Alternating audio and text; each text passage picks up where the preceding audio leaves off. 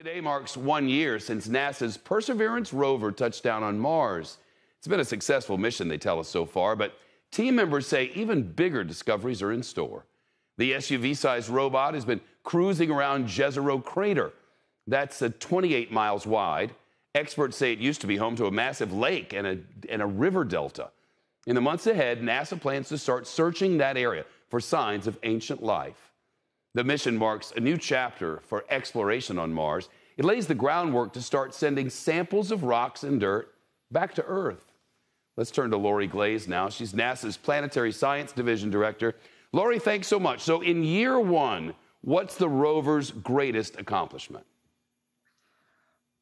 Probably the greatest accomplishment in the last year is the actual collection of some of these rocks from Jezero Crater, drilling down into the crater floor and collecting so far 6 samples of rocks and dirt that we hope to eventually bring back to Earth to study in our laboratories here at home. Very cool. It's about to search for ancient signs of life. If you find ancient signs of life, what would that do for our understanding of Mars? Wow, it would be even more than just our understanding of Mars, but just the understanding of how life forms and where it can exist in the universe. Being able to find even some small microbial fossils in the rocks that we find in the river delta at Jezero would be an enormous discovery and change how we think about life. That would be really amazing. More and more, Mars is in the spotlight. What other projects need to be done to increase the likelihood of a human actually making it to the red planet? Well, we're working on a lot of technology demonstrations. Even the Perseverance rover is carrying several demonstrations on board. We demonstrated already with an experiment called MOXIE, where we turned some of the carbon dioxide atmosphere into almost pure oxygen. It's breathable oxygen that could be used for rocket fuel or other resources.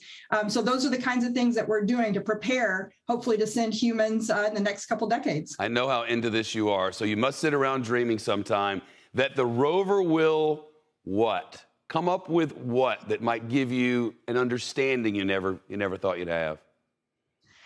My thing I'm really waiting for is us to get around to the river delta and collect those samples and see what we find there, whether we get these potential evidence of the past life. I think that would be absolutely incredible. We're talking microbial life, right? You don't expect anything more than that, right?